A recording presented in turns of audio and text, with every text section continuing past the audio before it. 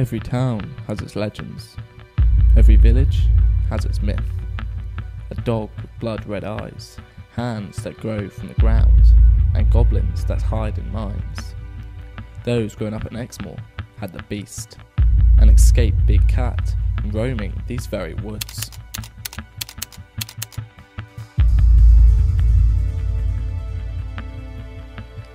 This urban legend turned real when 100 sheep were slaughtered in a matter of months. The carcasses were torn apart, shredded and ripped, suggesting they'd be killed by something bigger than a normal moorland predator.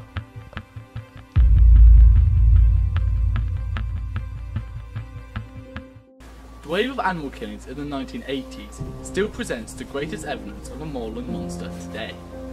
Throat injuries unseen in England before led many people to jump to conclusions. And it wasn't long before the Marines were called in after a number of big cat sightings were reported.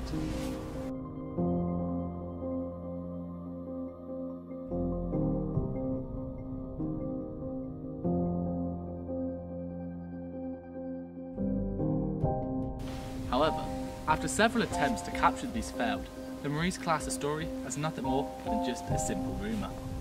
But locals dismissed claims that the beast didn't exist, and it soon led to national interest. With many people asking the question, could a puma, leopard or panther really be roaming wild in the North Devon moorlands? Size of a Labrador, maybe a little bit bigger. Very lithe and smooth looking in its movement, with a long looping tail. It was black, pointed ears, scraggly, didn't smell too good. It had a large head, a long loopy tail, and it was huge. The existence of big cats in the British countryside has been an ongoing debate for decades. The most popular theory of how such animals have managed to populate the southwest moors dates back to the 1960s. In the late 60s and early 70s, wealthy Brits would keep big cats as pets. They were a symbol of wealth and represented power in local communities. But that all changed in 1976. The Dangerous Wild Animals Act of 1976 made it illegal to keep untamed pets. Whilst most people opted to either sell their animals to local zoos or kill them for their fur, some experts have suggested that this led to owners of exotic cats, such as pumas or lynx, simply releasing their animals into the countryside.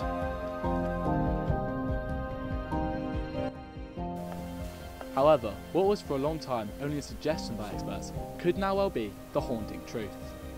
In light of the escaped lynx from Dartmoor Zoo back in July 2016, stories of 3 pumas being set loose on Dartmoor by famous circus owner Mary Chipperfield have surfaced. Mary Chipperfield was a 1970s British circus entertainer and animal trainer, providing numerous animals for various BBC productions and the 1967 movie Dr. Dolittle. Mary came from a family of animal-orientated people, with her father the proud founder of Southampton Zoo, which sadly closed in 1985, and her mother an animal trainer herself. As well as an animal trainer, Mary and her husband Richard Corley were actively involved in the creation of Longley Safari Park, after her father began to develop drive-through zoos in the 60s. However, Mary Chipperfield's animal perfect life came to a devastating end in 1978, after a Plymouth Zoo was forced to shut down. All of her animals were supposedly relocated to nearby zoos. However, it is now thought Miss Chipperfield released her favourite breeding pair of pumas and another male into the wild, rather than see them go into a new home. The current owner of Dartmoor Zoo, Benjamin Mee, claimed that animal disappearances aren't unheard of, and that the lynx that escaped that was later safely returned was somewhat unfortunate, but far from a first. A jaguar escaped its enclosure at a zoo in New Orleans, killing 6 animals before it was finally caught. A lion escaped a locked enclosure at a North Carolina park, killing a 22-year-old intern. The city's zoo was also flooded, so wolves, bears, big cats, tigers, and even this hippopotamus escaped. Mee, when questioned about the transfers of pumas to Dartmoor Zoo, said he had no knowledge of the circumstances and how it happened, but did admit that at the time there were 3 pumas that should have been here at Dartmoor Zoo that were not. The founder of the British Big Cat Society, Danny Bamping, has been cataloguing sightings of big cats for a quarter of a century. And in a recent interview with The Telegraph, he admitted he had never heard of before information about the missing pumas that never arrived to Dartmoor Zoo. His source, he said, was the zoo's owner at the time of the incident, Ellis Daw.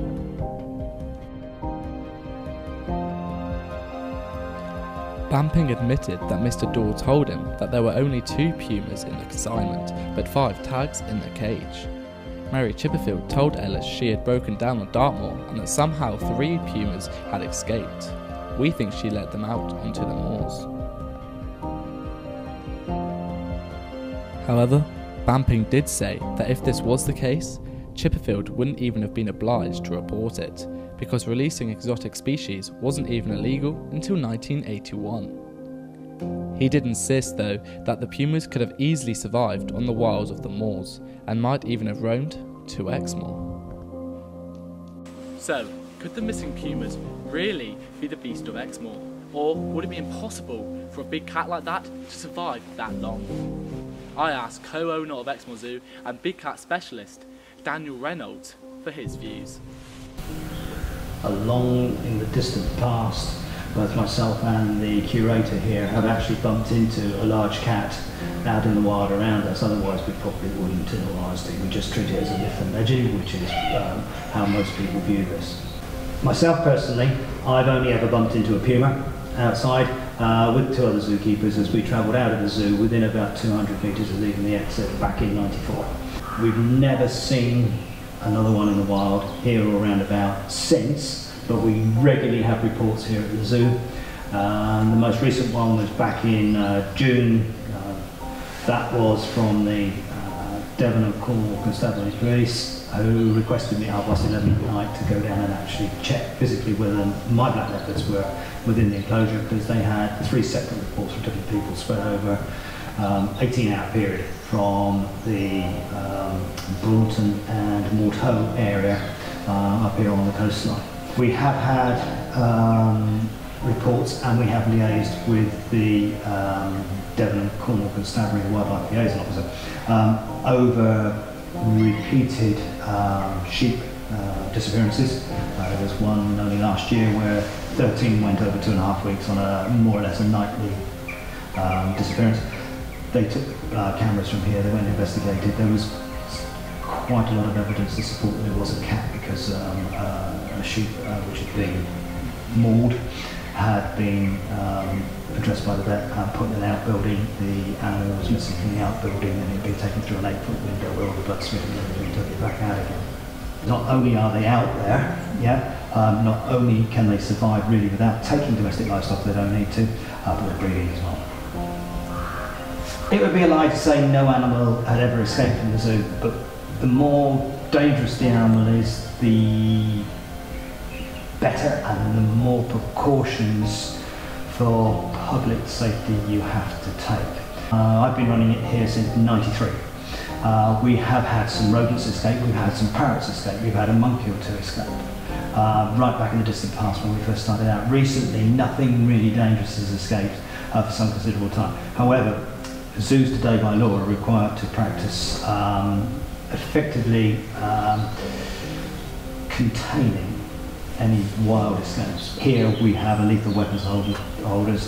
There's 2 of us on the rifle, there's 3 of us on the dart gun, and there's 5 of us here on a shotgun. So it's going to be unlikely that if anything escapes effectively, that it's actually going to get into the countryside. And everybody tends to forget, pre-75, you could have bought anything, and it's one of my favourite little quirks, you could have bought anything from a guppy to a giraffe on the livestock section in the exchange of mark, and it wasn't illegal.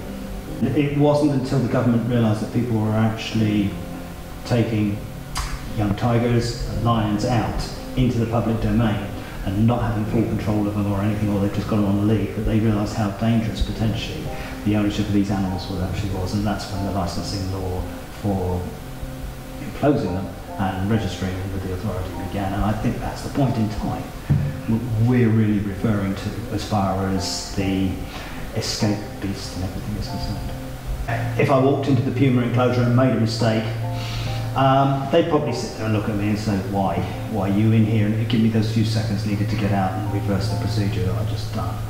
If I did the same with the leopards, they're much more of a different character. There is every chance that the female will try and kill me and take me down. The male would want to play with me. He's hand-ridden, and he's probably the most dangerous animal we have on site because he's so happy to be around people. They are wild animals per se, used to living in our environment, and they don't come in contact with people. They treat us with the fear that the wild animal does. Most of the sightings, virtually all the sightings, are from cars. They don't view the car as a potential dangerous threat, and that's exactly the same in the wild. I mean, you can go out around all the game reserves in Africa in a car, or a vehicle, and you'll be able to view them within 10 or 15 foot. The moment you step out or open the door, everything to the horizon disappears. And I'm sure it's the same scenario here. We universally agree that the Bodmin beast is the Exmoor beast. So, with so many sightings, but such little evidence to prove that the beast does exist, the legend remains a mystery.